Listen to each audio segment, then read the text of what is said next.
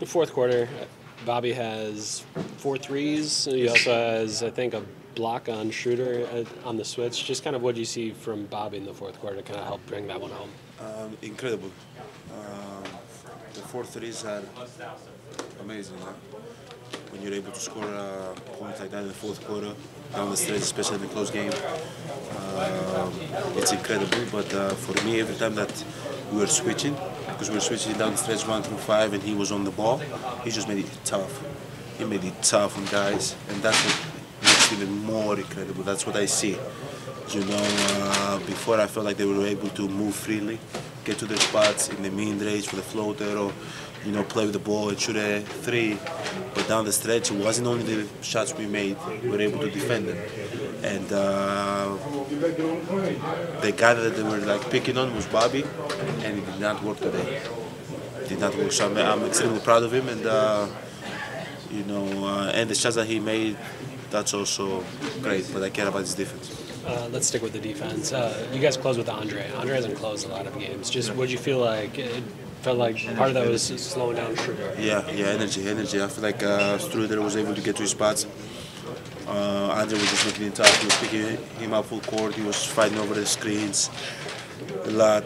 He was contesting shot. He was being physical with him. Obviously, Dennis Rodman is a great player, and he's going to get to his spots. He's going to get what he wants, but at the end of the day, you just got to make it as tough as possible. And I think Andre was one of those guys that was making it tough for him. At times, GT also did make it tough for him, but you got to go with your safe bet, which is Andre.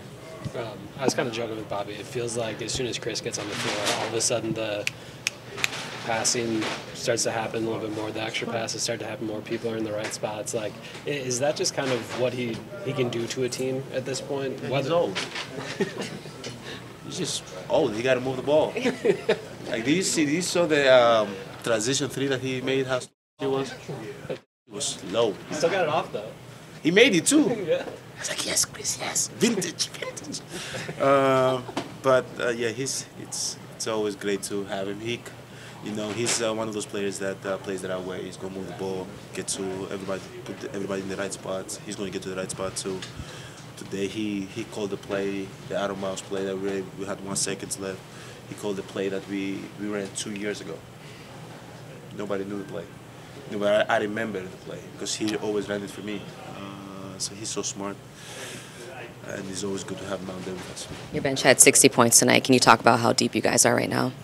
At the bench? 60. That's incredible. We need our bench to be active. We need our bench to bring energy. We need our bench to be able to defend. We need our bench to be able to make right plays offensively and score the ball. Sometimes it's going to be times that me, Dane, Chris, we're going to carry like a heavy load, but I think we are more complete. We play more balanced basketball when everybody's able to contribute. When our bench, when AJ is coming in and knocking down shot, GT also is aggressive, Bobby is extremely aggressive. I think that's where we are at our best, and we are very hard to beat. So we just got to keep on going on this pace. Hopefully, the bench can be always as good as it was tonight. What's it going to take for your team to win that NBA Cup game on Tuesday and go to Vegas? Score more baskets than the other team. Yeah, they're an incredible team. Orlando plays very well right now, and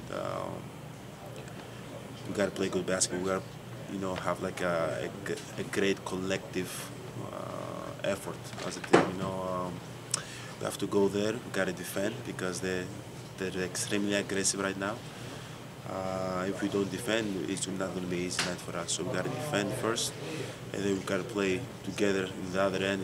No hero ball, no nothing. We got to play good team basketball for 48 minutes. Hopefully we can put ourselves in a position to win. Can you just speak to the home court advantage that you have on Tuesday and how much the crowd's going to help you guys? For sure, we have probably arguably the best crowd in the league when they get into it. Like when our crowd is loud and they're into the game and we give them everything that we have one of the best crowds in the league, in my opinion. Giannis, maybe just a little bigger picture, just what do you think over the last month has allowed you guys to turn things around the way you have? I think we're just playing better. We figured out ways to close games.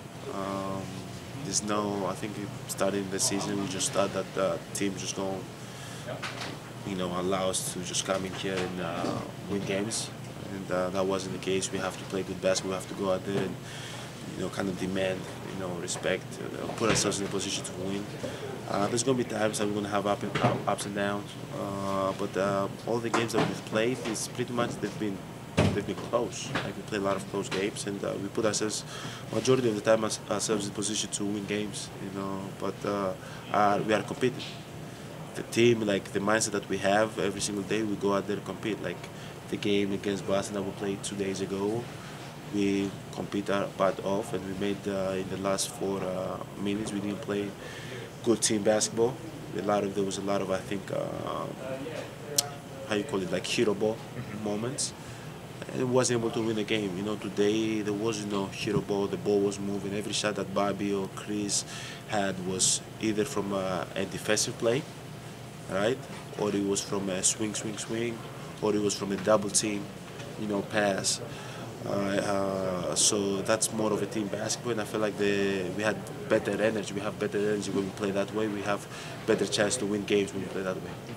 Last time you guys were here, you lose, 3rd game of the year. It was a Sunday afternoon game, sleepy start, and you guys kind of fell behind.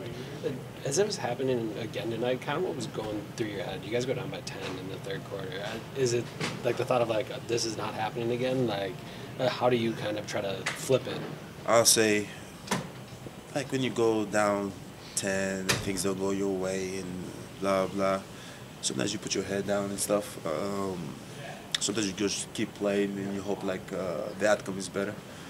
But like I think there was a time that Coach Doug said like sometimes you got to get it off the mud, and I just kept telling myself that throughout the whole game, and I just keep on going to every team and like defense, come on, do. And I feel like he just carried over. Like everybody had that mindset of like, okay, it's not going to be pretty. We just got to fight through it. Like we're not going to let ourselves like leave here without a win. And man, it carried over throughout the whole team. And I give credit to Coach Doug for saying that, but he probably did not know that I took that and I kept telling everybody on the court. And there's going to be games that you have to do that, and we did it tonight. And sometimes you face adversity, and it's the way you respond. We responded tonight, and I'm very proud of the team. Hopefully, we play on Tuesday, right? Hopefully, we can have a good game on Tuesday.